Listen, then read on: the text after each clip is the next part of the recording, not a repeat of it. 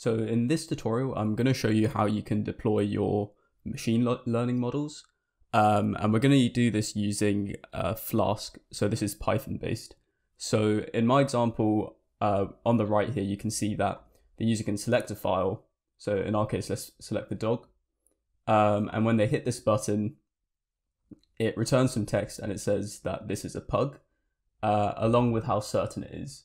And then we can do the same with a cat as well. And it says, it's a cat and it's 50% certain for that one. So to get started with Flask, let's first create a file. In fact, this one on the right here, I'm running because I've already built it. So I'm running it just to show you. So let me just stop that one.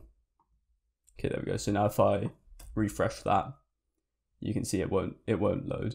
It just gets stuck loading. So I'm going to show you how to do this from scratch. So let's first start off with creating a Python file. You can call this anything you want. And then we want to import Flask. But before we do that, just do pip install Flask. I've already done it, so it's going to say that I've already got it here.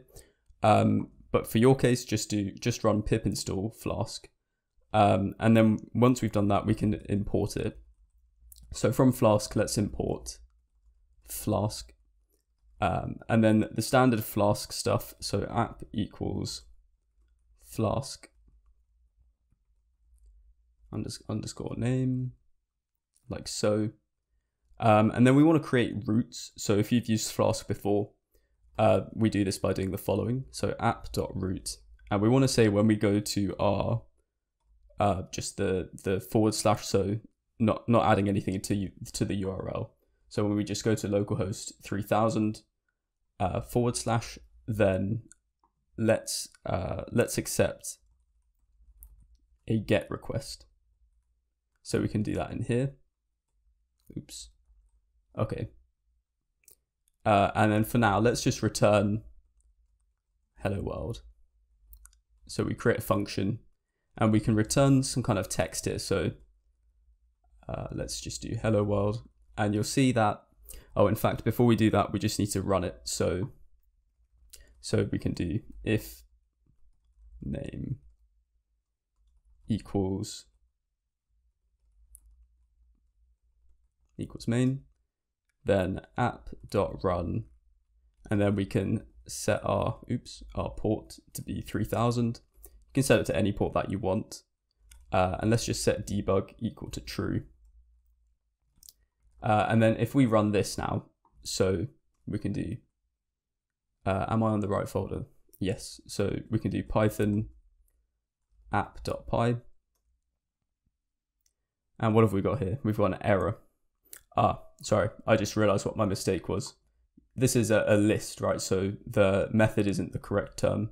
It's not the correct name of the parameters, methods. So if we run that again, finally, this time it worked. And if we go to the page, you can see it just says, hello world. So what we really want to do is we want to build some kind of template. And Flask does this for us. We want to have like a template page where we can then add some more data to later. So to do this with Flask, let's just create a new folder called templates. And then within templates, let's create a new file, index.html. You can call it anything you want. So in here, we can say, let's create some standard, some standard HTML here. If you're new to HTML, I've got a short video about that if you want to get up to speed. But let's just create some standard HTML here. And we've got a head, and we can put a title. Let's call it, I don't know, tutorial. And then in our body, we can have some kind of h1 tag, and we can say image classifier. In fact, yeah, that's what we called it before as well. So if we save that and then give this a refresh. So the reason why it's not there is because we want to return this template page instead. So what we want to do is we also need to import something called a render template. And what we can do here is instead of returning the text like we did before, we can do render template and then the name of our file. We don't need to specify the path to it. We can just put in the file name and it will, Flask automatically looks in the templates folder for this. So if I save that, you can see now we've got an h1 tag. This doesn't look very nice, so for the sake of this tutorial, I'm also going to add in some bootstrap. You don't have to do this, it's just, it looks nicer. So I've just copied this link and it will allow us to access all the bootstrap CSS classes. So if you refresh this now, you can see the font looks a bit nicer. And I think in the example that I had before, we had it centered. So let's just do text center. And then if I refresh it, you can see it's in the middle now. So back to the important stuff. We want to be able to, there's kind of a couple parts to this. We want to be able to have the user to upload data, in our case, the image. We then need to do some pre-processing to it, so get it into the correct format for our model. And then we want to create a prediction. And then finally, we want to display that prediction to the user. So what we want to do, let's start off with the first thing. So allowing the user to upload an image.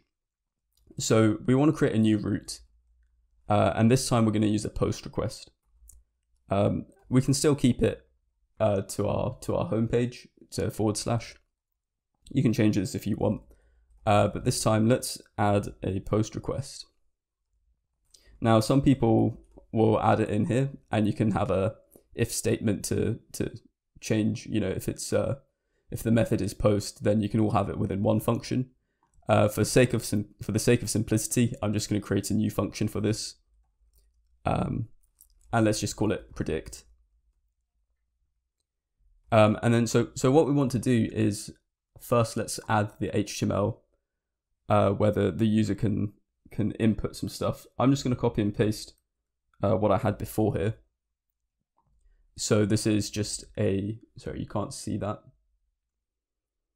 So what we've got here is a form, and it's when the form is submitted, it will send a post request to our route, and then this is our encoding type.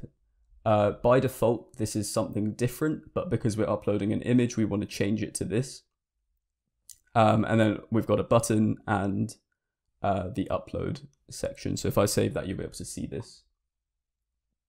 So you've got your choose file and your predict image here.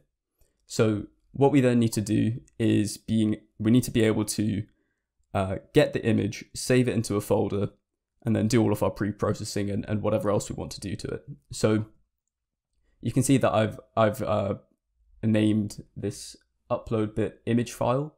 So in order to access this using Flask, we can do image file equals or whatever variable you want, and then request dot files. And actually first we need to also import requests here. And then, sorry, request. And then request.files, and then the name of that tag, and we called it image file. So this bit here is our name here. Oops. And so now that we've got we need to also be able to now save it. So let's create a path. In fact, let's create a folder as well. We'll just save it into an images folder. So let's say image path is equal to, and we'll go into the images. And then to get the file name, we can do image file dot file name, and this will return the name of whatever the file was that the user uploads. And then we can do image file dot save, and then the path. So now, if we save that, so now you'll see that if we choose a file, and let's say it's the dog, hit open and hit predict, we've got an error. So the reason we've got an error is because we haven't returned anything. So let's just return render template index.html. And if we refresh again, if we choose a file, we hit the dog, and then hit predict image. So you can now see if we go in our images folder, the dog is there. And the same if we were to do the cat as well. You can see the cat appears there. And we can just delete these now. But you can see that that's the image does get saved when the user when the user uploads it. And if you were gonna do this in production, like if you were gonna actually have a live website, you might want to have some additional checks to make sure, you know, the user's only uploading images and, you know, they're safe as well.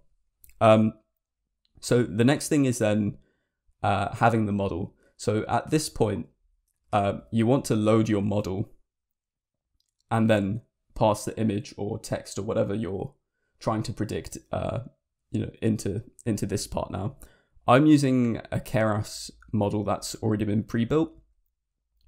So I'm using this model here, VGG16, and this is just like a pre-built image recognition model that you can get with Keras. So for the sake of like simplicity for this tutorial, I'm going to use this and the following code here. So let me run you through this. So we're going to load the image and then we're going to try and pre-process it into the correct shape that the model wants. And then what we're going to do is that we're going to make a prediction and then we're going to return our prediction here. And then we want to actually put in our prediction and give it to our template. So we can say prediction is equal to classification. And in this case, you can use you can use sklearn or you could use Keras with TensorFlow or whatever you want to load your model here. And then the output of your model you can pass into your template. And what we'll need to add into our template is some kind of paragraph tag or some kind of text that will only be there if we pass it a prediction. So that's what this is here. So in Flask, if you can use this kind of notation here to say if there is a prediction, then display this paragraph onto the screen. And that prediction is being passed in here. And it won't get displayed when we just do the standard GET request because we're not passing anything in here. So just to show you what that looks like now. So let's save that and save this. And then hit enter to refresh it. And then if we wanted to look at the dog again, and then hit predict, we've got an error. So what's the error? Name and model is not defined. Yes, my bad. I forgot to add the model in. So we can just do this at the top here. If we save that now, so this model is from the import here. So it's a pre-built model. If you're using sklearn, you could unpickle your model. And if you're using TensorFlow, you can use they've got like a load model function you could use. So let's try this again. So let's choose our file. We can look at we can see if it works. And yeah, it says image is a pug. Maybe I'll try this out with some other images, but you can kind of get the idea as to how you could adapt this into your own thing. It's relatively simple. There's only 2 files here.